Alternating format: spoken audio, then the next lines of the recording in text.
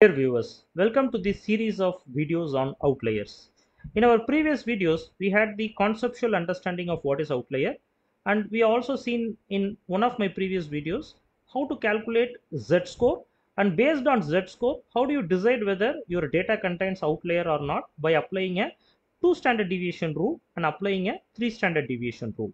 So in this video, we will understand another method which is called Grubbs test. So there is a formula defined by Grubb in terms of how do we need to determine whether your given data is outlier or not. So considering the Grubb test, we will go ahead and identify whether the data have outliers or not. Let's get into the video.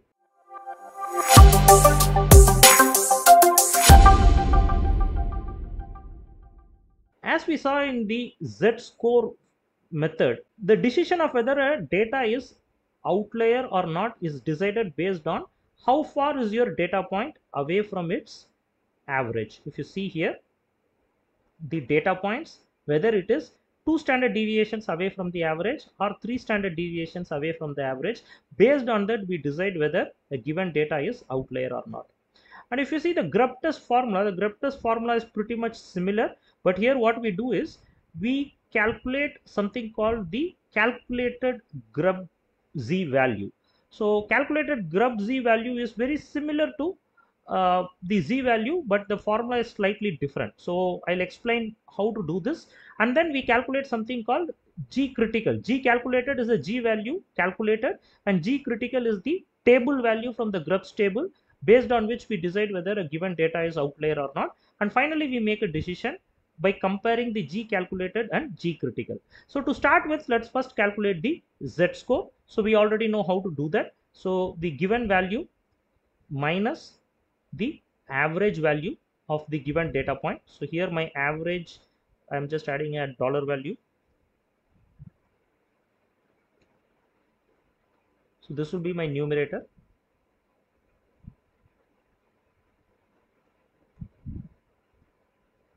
and my standard deviation will be my denominator.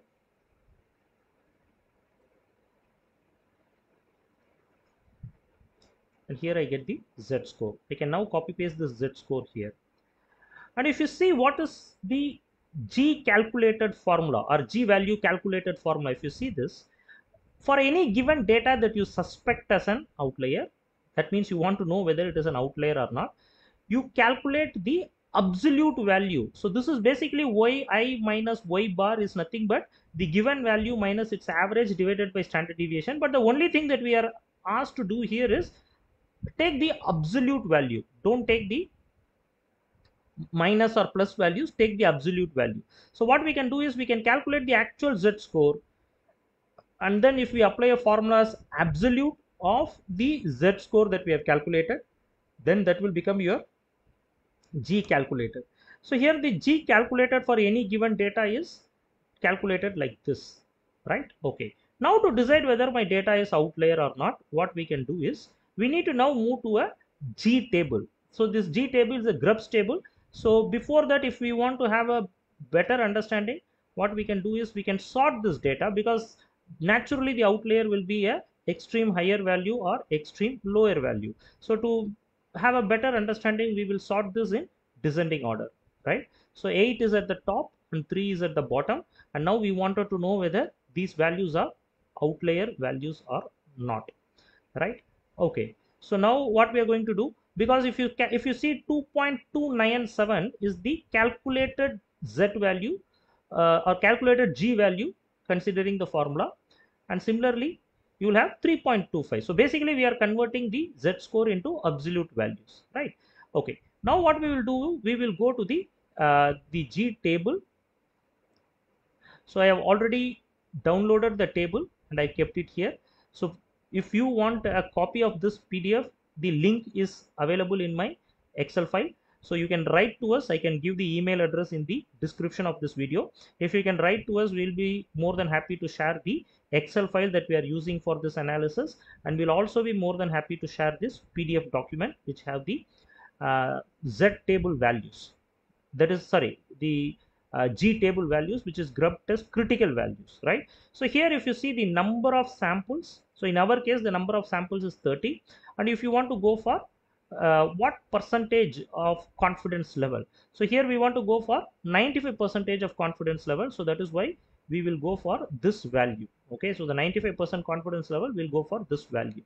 And if you see here, as your sample size increases, for us the sample size is 30, so the value for 30 is, so you see 30 here, the value for 30 for is 2.745. So what we will do is we'll enter that 2.745 here, 2.745, right? So this is G calculated and this is G critical.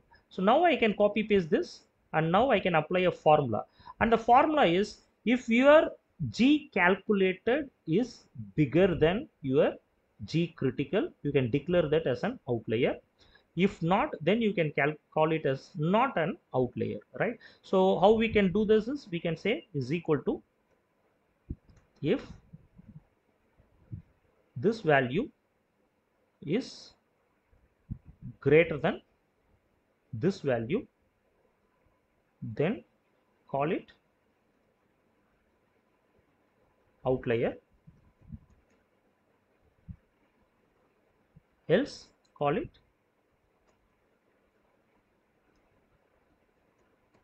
not an outlier, right? And now I close the formula. So the G calculated is 2.297 and G critical is 2.745. So this is not an outlier. Now I can copy and paste this formula and you will understand that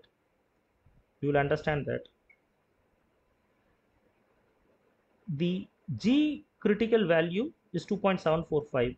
So in this case, 3 is an outlier, but 8 is not an outlier. 3 is an outlier, however, 8 is not an outlier.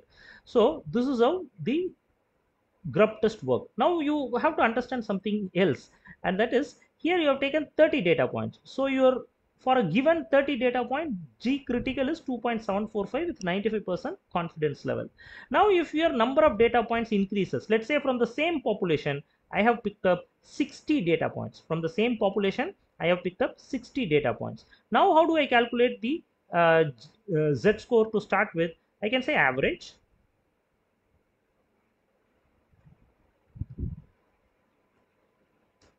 I can say standard deviation,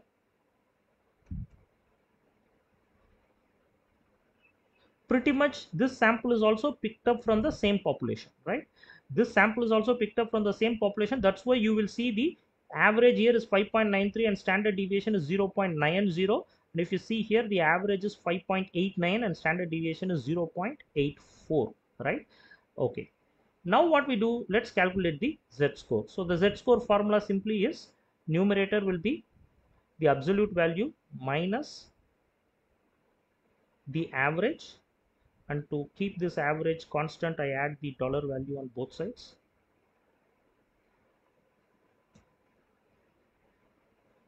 and my denominator will be standard deviation.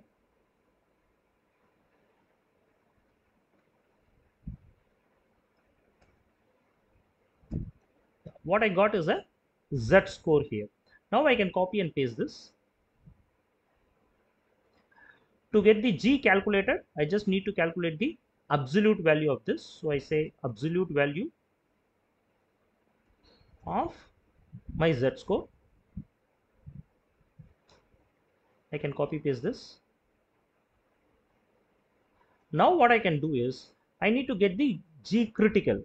And now the interesting part is, if you see here, as your sample size increases, for the same 95% confidence level, as your sample size increases, the corresponding G critical value also increases. For example, here if you see 60, the corresponding G critical is 3.025. So what I do here, I come here, I enter 3.025. So this is my G critical, right? I copy and paste this. So now what will happen? Now the definition of outlier, the formula still remains the same. The definition of outlier is, this G calculated value should be less than G critical, then it will be called outlier.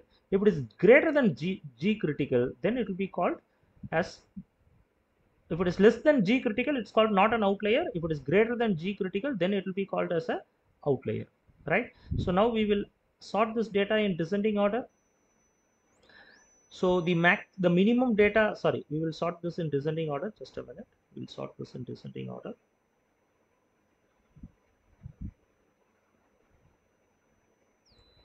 Right? If you see here, the maximum value that we have here is 7.56, and the minimum value that we have here is 3.97. So let me copy this and paste it for all my data points. Right? So we will not have outlier.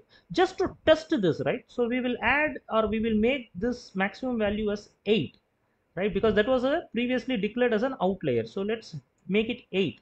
Still, you do not call it as an outlier. Let's make it 3. And if you see here, 3 will become an outlier. Why?